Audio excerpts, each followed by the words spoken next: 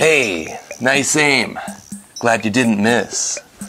You know, if you're ever having trouble seeing straight from all the rum, just keep one eye closed. That's why pirates always have an eye patch handy. Okay, so where were we? Ah yes, our BloodRayne just got done wreaking havoc at the poor Salami monastery, simply because they housed the talisman she sought. Its power is held inside her now, unless extracted by an obscure ritual. Conveniently, the old man that welcomed her into the monastery in the first place arrives fashionably late to the party and says, I suggest you follow me. Okay, and let's not even worry about Trogdor. He's only been our faithful talisman guard for half of a century. And then she says she means them no harm. Who's deciding the code of ethics for this movie? You mean the monastery no harm? You had to step over a pile of splattered brains just to get back upstairs. So there's no way you forgot about that incident already. But wait, there's more. There are 3 talismans now, all of a sudden. Each one uniquely immunizing the Vamp from different weaknesses. The one she just absorbed eliminates her reactivity to holy water. The other 2 are for sunlight immunity and cross immunity. We learn Kagan already has one. As soon as they're done blabbering about it, the monastery is suddenly attacked by his minions. Mr. Nice Guy finds Rayne and orders his men to kill her. But a minute later, he knocks her out and takes her captive instead. Why? Did he catch a glimpse of her eye? The movie fails to communicate that if he did. We see Vladimir and her look at each other from like 400 feet away, and somehow he can see that her eye is blue now, so maybe that shit just radiates. As Mr. Nice Guy is returning to the evil fortress with Rayne captive, they seek shelter at a local dungeon to reduce their time exposed in the sun's deadly rays. If there weren't enough boobs in this scene already, just remember we're actually a pair short. Because this is Bob! It's too bad this is his only scene though. I was anticipating a more significant role by the way he was introduced. Like it was some big baddie we had to see. But just like the rest of this movie, we didn't. It reminds me of Zane's cameo. They just stuffed it in. They serve no purpose, yet somehow they're still the best part of this movie. Please continue. Anyways, Mr. Nice Guy needs a place to hide until nightfall, and decides Bob's lair is the best choice. But when Bob notices Rayne has the eye, he doesn't want to let her go. So he gets in a spat with Mr. Nice Guy. At this point, the Vamp Slayers have caught up and secretly infiltrated the lair by charging the front door and bulldozing their way through the feeding dungeon. A wise decision. Some guards try to stop them, but they get stabbed and no one cares. At least this time there's a decent reason though. You see, everyone is so immersed in their own pleasure bubble that no one even notices the breach. Let that be a lesson to all you vamps out there, so we don't learn the hard way. Don't get breached. But great news! The good guys save Rayne right at the nick of time. Bob gets burned alive, and they all ride off into the sunlight. Don't worry, Rayne's under a blankie, so the light can't sting her. And they all live happily ever... Oh, I'm just kidding, we're only halfway through this masterpiece. They take her to Brimstone HQ, which is where all the good guys live, and they lock her up because they don't trust her. And they're like, you're going to court for all the innocent lives you've taken. I'm just kidding, no one cares that she's a rampant murderer. As soon as she gives them her 2-minute sob story, they just unshackle her, so I guess she rolls high persuasion checks. There's a training montage with shitty haircut and Rayne. I think it's supposed to express a sexual tension growing between them, but the music is so unfitting. It's just that never-ending typical B-movie background garbage that's been slowly sinking this ship. It totally misguides the mood. Barry White would have been a nice choice. Oh, the editing here.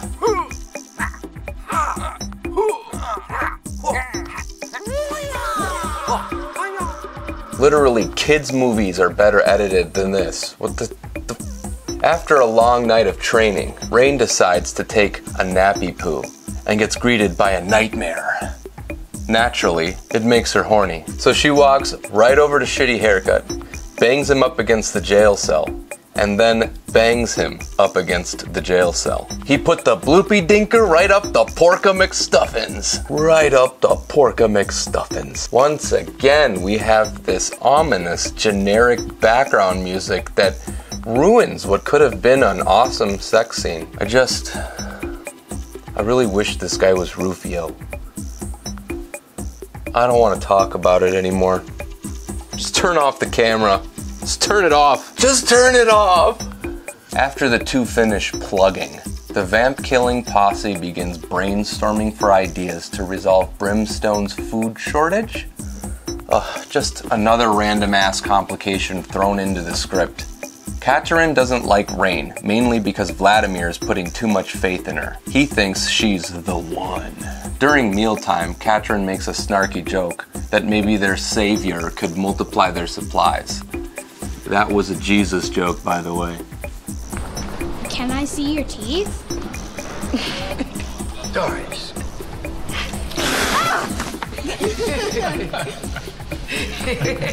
Ha ha ha, hilarious. She's a murderer. How many lives has she taken in order to progress her own journey, you know? How can you justify your personal revenge if there is even a single additional casualty? You've just become the very thing that revenge should be exercised upon. That's philosophy 101. Like that old proverb goes, an eye for an eye is a mathematically inconsequential transaction. The posse decides on visiting the mainland to gather supplies, and wouldn't you know it, Kegel attacks Brimstone right after they've left. But it wasn't a coincidence. A wounded messenger stumbles ashore to warn them, and we learn that Katerin betrayed Brimstone and led the enemy to their secret location. You must choose. Bargain for freedom, or leave your children motherless as a Brimstone martyr. Never. No. Why would you unsheath your sword just to let a dagger slowly stab you in the guts? If she had timed that a little better, we might have seen Katerin's head kerplunking into the water. Maybe she was just completely settled on the martyr option. She was just like, I've got two options. Slim pickings tonight, eh? Upon hearing the news, Rayne blames herself for once and feels it's better to split from what's left of the posse to hopefully leave a lesser trail of death behind her. I'd say it's far too late for that at this point. The entire fortress was slaughtered already. Who's even left to kill? This is just a cheap drama device. She says goodbye to her lover as if she's never gonna see him again, and then dramatically sails away. Aren't they both going to the same place? She wants revenge for her mother. The Vamp slayers want revenge for Brimstone. All of them are intending to hunt down Kegel. So why would now be the time to split up? They're gonna run into each other again in like 5 minutes. God! Using her extremely honed-in Mega Snoopy skills, she returns to Brimstone unnoticed to find Katerin retrieving one of the talismans. It had been buried underwater within the connecting caves by Katerin's grandfather. This was the thing her father wanted earlier in the movie, but just before she emerges with it, Rayne intercepts her, and they have a girl-on-girl pool fight. Katerin pulls her handy little dagger out and stabs Rayne, but just before she climbs out with the talisman, Rayne catches up and snaps her neck, and then immediately feeds off her to repair her sexy wounded abdomen. With the two talismans now in possession, she's ready to confront Kegel. And just as expected, the Vamp Slayers are awaiting Rayne's arrival at the castle of the Count. Like I said, there was no reason to split up. She delivers herself to their door and requests to see Kegel, and in exchange, give them a talisman? So there goes the only upper hand she had. They lock her up in a very familiar looking cellar room. Her plan seems to be going so well, don't you think? She's got him just where she wants him. In preparation for the ceremony that is to come, Kegel orders the room to be cleared, so his entire battalion exits the scene, in the name of privacy, I guess. How practical for future battle that requires odds favoring the protagonist. After intense brainstorming for an entrance strategy, the rest of the posse decides the front door is the only way in, and so they're just gonna have to charge the front gate with swords and a couple grenades, the two of them, against the entire fortress. Remember, this movie costed $25 million. For some reason, the army is ordered to keep them alive, take them to the dungeon. Why? What good are these two randos? No one's coming for them. All of Brimstone is destroyed and pillaged. So what's the use in keeping them alive? Because our story needs them. Once inside the cellar, Vladimir tells Rayne the ritual they're about to put her through in order to extract the talisman from her eye will likely kill her in the process. So she's really thankful for that information. The guards take her away and tie her to an altar, where her friends remain in helpless captivity. You're not gonna believe how they escape. Oh, you knew they were gonna escape, right? Did I just ruin it for you? I'm sorry. Well, cat's out of the bag. Vlad calls the guard over and says, "My companion is gone. I don't know what has become of him." My companion is gone. I don't know what's become of him. Who even talks like that? And the guard is just like, "Stand back," and opens the door, walks directly into the center, and gets an underbar kick to the chest. They make sure he's down with a swift kick to the solar plexus to ensure his incapacitation. Can't believe that worked. Yeah, me neither. Is this a rated R movie intended for mature audience, or the Three Stooges? I can't tell anymore. So they battle their way up from the dungeon to the sanctuary, and cowabunga down to the altar to save Rayne right at the nick of time. While this scene is pretty cool and has lots of awesome blood spurting and stuff, it's hard to forget that Kegel's entire battalion is immediately behind the sanctuary doors. But we'll just, ignore that.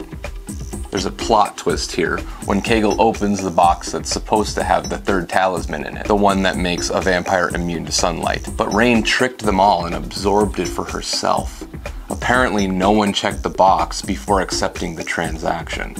They make it seem like a big deal, but it literally doesn't matter. They're all fighting indoors and at night too. So who cares if one of them is immune to sunlight? In this particular battle, it makes no difference. Vladimir gets restrained by a couple minions, and watch this breathtaking performance.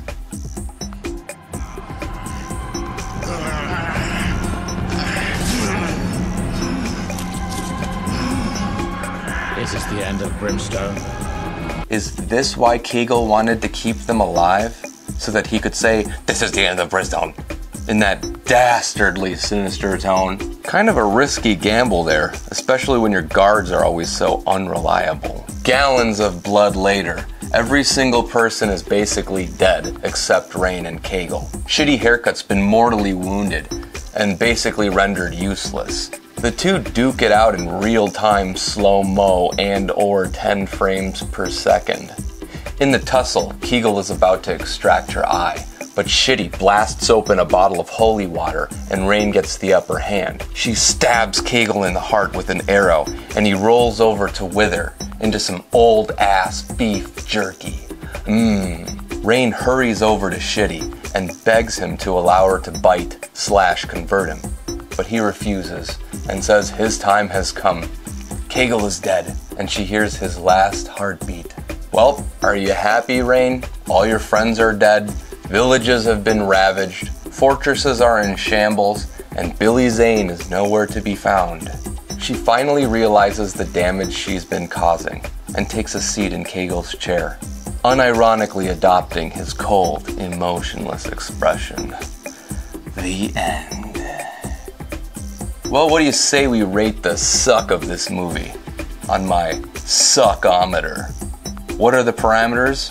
Well, it's all a bit arbitrary really, but basically plot holes are one of the biggest suck-inducing factors, while sex scenes are saving graces.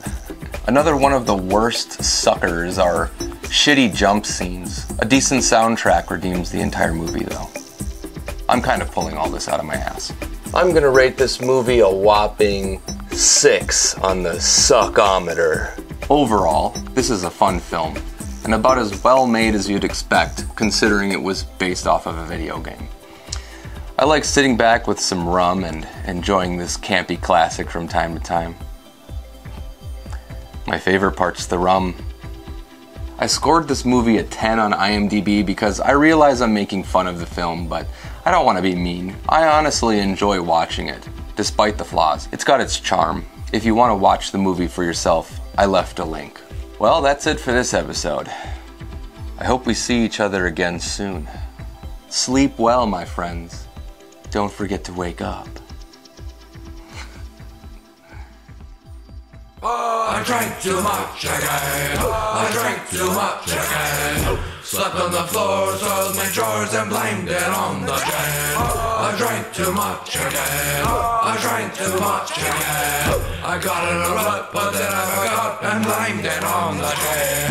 They threw me out the pub. They threw me out the pub. Got kinda silly and pulled up my willy. I blamed it on the rum. They threw me out the pub. They threw me out the pub. Got in a tussle, lost to the muscle and blamed it on the rum. I drank too much again. I drank too much again.